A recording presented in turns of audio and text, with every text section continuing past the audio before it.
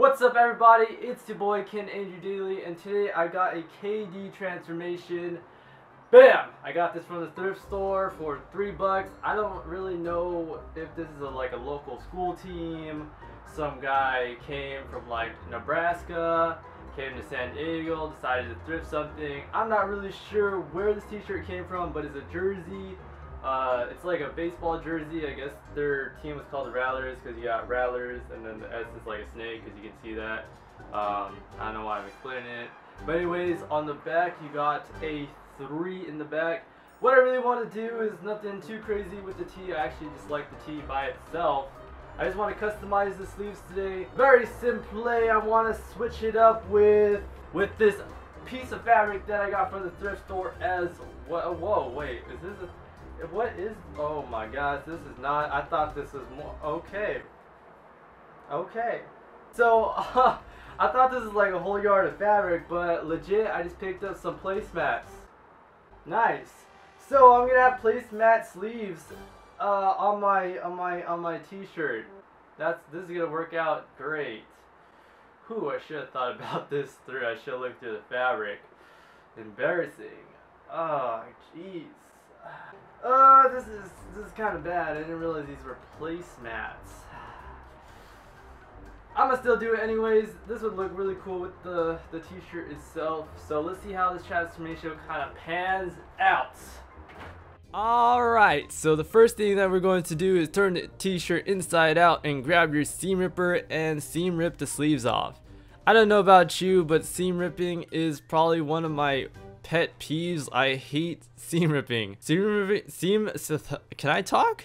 Seam ripping is probably the most tedious and difficult and not difficult thing about sewing, simply because you have to seam rip the seam a certain way so you don't rip the piece of clothing or piece of fabric, and also you have to be very careful because if you go too fast you rip the fabric apart. If you go too slow, it's just gonna take forever. Now that the sleeves are removed, I can use those sleeves to create the new sleeves, place that sleeve over the placemat fabric. I'm just gonna call these the placemat sleeves, the exclusives, the one-of-ones, because no one else has ever thought of using placemat fabric or using an old placemat as sleeves. Anyways, place that sleeve over the fabric, flip the fabric onto the wrong side so I can pin the sides. There we go, sides, predicted the future, what you know. You know what's so crazy? I used to horizontally pin my fabric. That's the worst thing that I possibly have done in my whole sewing career. So I take the sleeves to the sewing machine and do my stitcherinos along the open end of the sleeve. After I finish sewing, you get a little nice look of the sleeves. Well, bam, oh my gee, those are looking like fly little placemat sleeves, you know what I'm saying? Anyways, turn the sleeves right side up, place that right into the armhole of the t-shirt. You know what, I'm just gonna talk about this real quick because I feel like a lot of people have problems with this. Sewing sleeves is probably the second worst thing besides seam ripping. And the reason why is because if you just don't get the measurements right, you're pretty much pissed off for the rest of the day.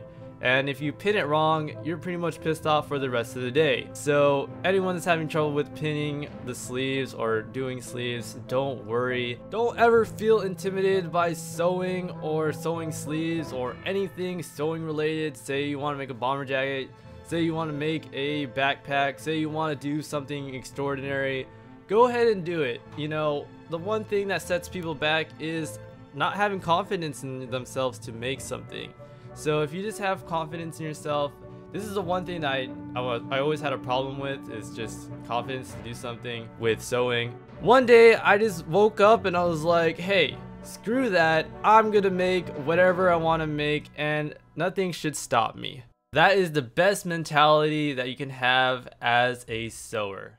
So here's the transform look of the tee on body. As you can see, you got the exclusive placemat sleeves. It just kind of adds, and I like how the color kind of matches with the logo in front. It looks really cool. And then from the back, here you go. Well, bam. So that was the transformation. Let me know what you guys think about it in the comment section below. If you enjoyed this video, be sure to give the video a big thumbs up. If you want to see more content like this, be sure to hit that subscribe button. And if you want to see a bunch of other videos similar to this one, here's a couple playlists you can check out. But anyways, thanks for watching. It's your boy Ken and Drew Daily, and remember to keep it daily. Peace!